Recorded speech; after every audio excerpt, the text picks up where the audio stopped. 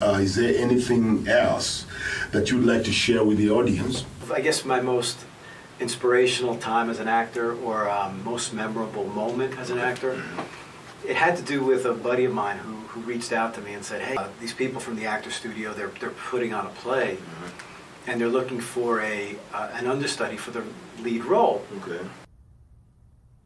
And he goes, listen, I read the script. He goes, I love it, but he goes, I'm not in the headspace for it. And he goes, I think this would be right up your alley if you'd like to audition for it. And I said, well, can you get me the script?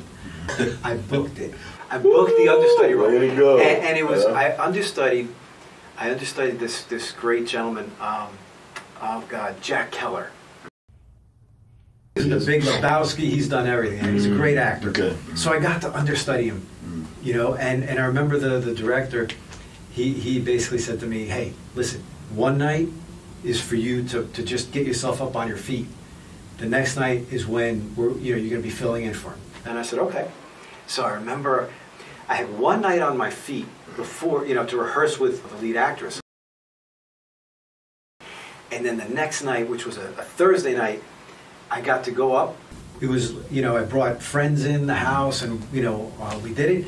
He tells me, hey, work on this, work on this, work on this. I said, okay. Friday night comes along, and who's there but Mark Rydell, the head of the actor studio, right? And then after it was all over, Beej, who's a terrific actor, she was, let me introduce you to Mark Rydell.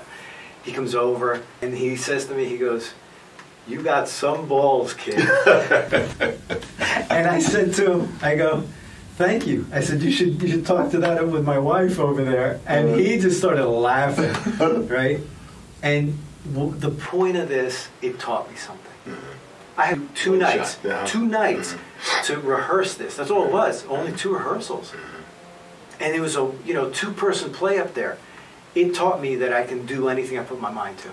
And not only that, but that night, I was able to get a reference letter from Mark Rydell as an actor, as a professional actor.